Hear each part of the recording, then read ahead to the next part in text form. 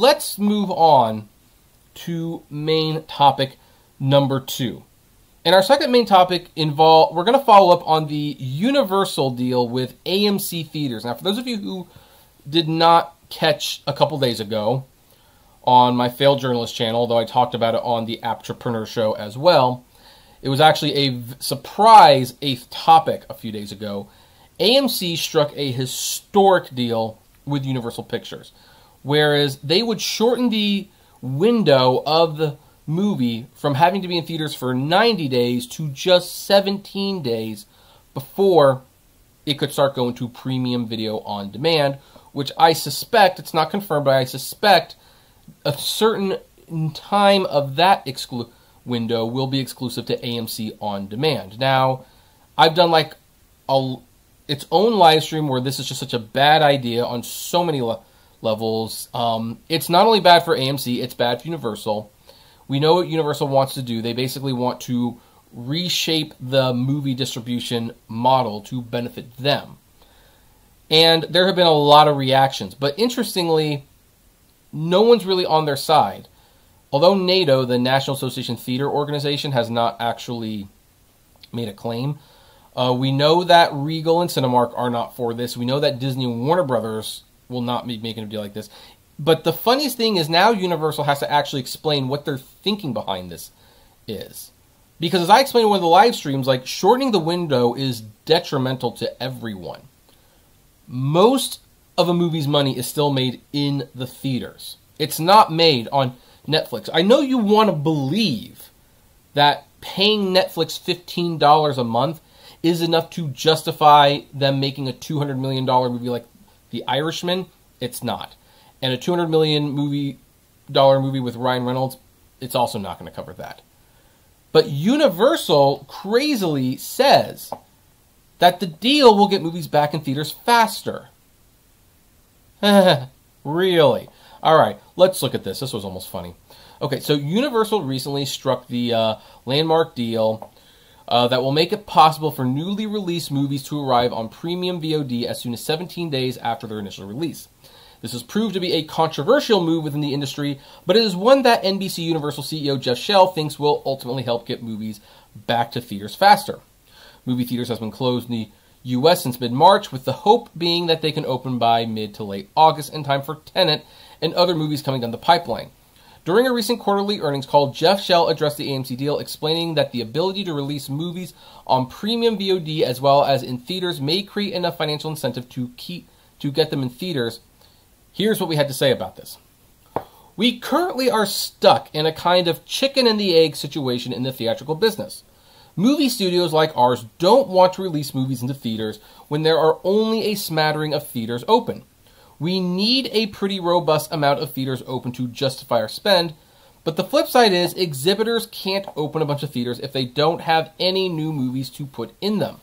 Old library movies are not going to drive people to movie theaters. Well, that's not true, but we'll get to that in a minute. So we think this model will actually allow movies to come back to theaters when it's safe a lot more quickly than they would have in the current environment. Yeah, so this is Universal's response to kind of make it seem like they're still the good guys. But no, they're not.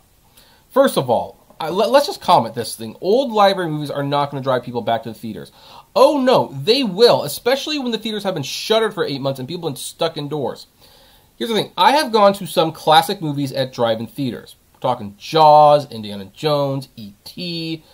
We saw My Spy, which was an Amazon movie.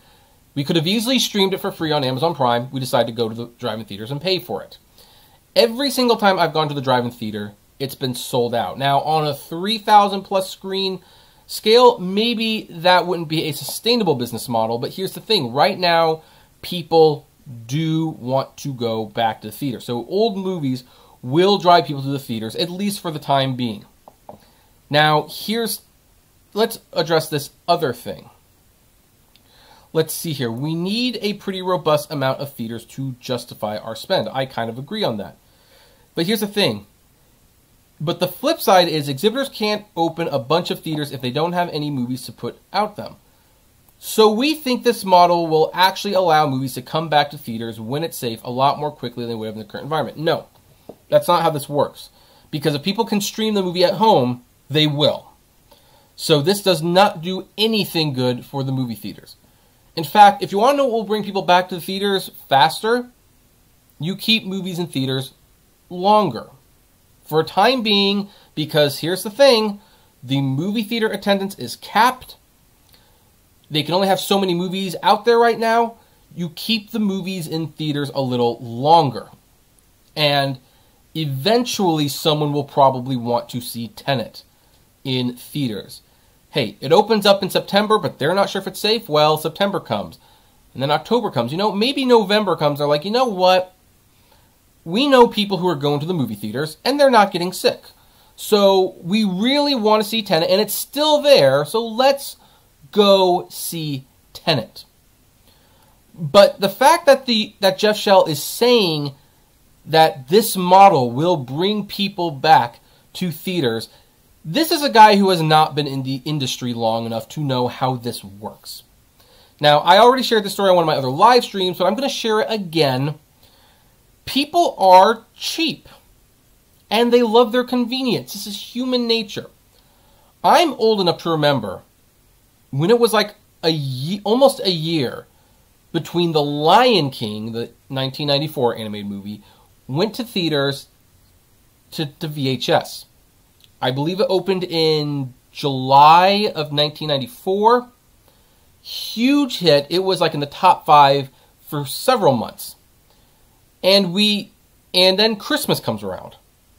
Now, if this was in the mid-2000s, it would have been on VHS. Instead, Disney decided, you know what, we're going to re-release The Lion King for 2 weeks during Christmas. And then the VHS came out in April to record-breaking sales for VHS tapes because you had deprived people of it so long, it kept the movie valuable. Now, come the mid-2000s, you start seeing movies like Finding Nemo and The Lord of the Rings and The Matrix actually making a little bit more money on DVD than it did in theaters. And those movies made a ton of money in theaters. So, movie studios start thinking, like, maybe we should start bringing the DVDs sooner so that we can collect in more of that money early on. And it works for a while, but here's the problem. People start to catch on about this. They start to realize, like, hey, if we've missed the movie in the first 3 weeks, maybe 4, if we wait just a little bit longer, we can just buy the DVD and we can own it and we can watch it as many times as we want. That's what they're going to do. And that became the normal. In fact, that became so much the normal that the opening day weekend box office became more important than ever. Because there's very little time for something to become a word-of-mouth hit. And even if it becomes a word-of-mouth hit, by the time the word gets out that this is worth seeing, you might already be halfway towards the DVD coming out. You might as well wait. If Universal is thinking, well, most movies make the majority of their money in the first 3 weekends, so after that, we might as well put it on digital for the people who hung out. That's not how this is going to work. Like, yeah, that's how it's going to work at first, but then think about like a family movie. Like, let's take the next Minions movie. If the family doesn't see it in the first 2 weeks, okay, it's still in theaters that next weekend, but then the family is thinking, hey, you know what? Let's wait 1 more week. If we wait 1 more week, we can buy it at home, we can invite the neighbors over, and we'll all watch it. Basically, you're looking at a movie at $2 a head. You are undercutting your own business model when you do this. You devalue it. And then there is the next logical step. What if this stuff goes directly to streaming anyway? I've already talked about this on the show. Scoob was one of the very, very few things that I bought digitally during this pandemic because it wasn't in theaters at all. $20. But a month later, it was on HBO Max for free. And had I known that, I would not have spent $20 on it. But then, what's the next step? Okay, it goes straight to streaming. But then, human nature, we want things cheap, we want it convenient. Well, you know, I'm already paying for a subscription to HBO Max. If I stop buying these premium on-demand movies, I will just see them a month later for free. I'll just see them a month later for free. This is bad all around. In fact, Cineworld, the owners of Regal, they had some very strong words. They said, we do not see any business sense in this model. And they have also said, by the way, that they will not partake, which, you know, I was getting a little depressed thinking about this situation yesterday, because I know some of you don't care, but I love going to the movies. Movies is where my real passion is. I've got so many movies. We're watching a movie pretty much every day. This week, my wife and I have been doing like a foreign language film marathon. We've just been watching foreign language films. And if you go to my Apptrepreneur Media page, you can see the shopping spree that I did at Barnes & Noble with the Criterion sale. And the idea of not going back to theaters just kind of breaks my heart. But here's the other thing. AMC may be the largest distributor in the world, but the other theaters have clout too. If Regal said that they will not show Universal movies if they do not, you know, honor the 90-day window. So if they refuse to do that, then Universal has two choices at this point. They either forget this 17-day nonsense and keep the 90-day window, or they push ahead anyway, and they just don't show their movies on Regal or Cinemark. And by that extension, they are not on half of the screens in America.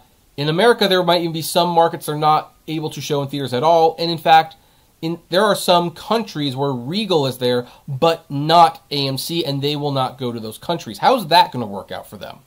So this is a bad deal all around. However, I would like to know, what do all of you think about this? Do you agree this is a bad deal, or do you like this deal? And what about this deal do you like? And what about this deal do you not like? I'd love to know. Comment below, like, favorite, share, subscribe, and as always, flame responsibly.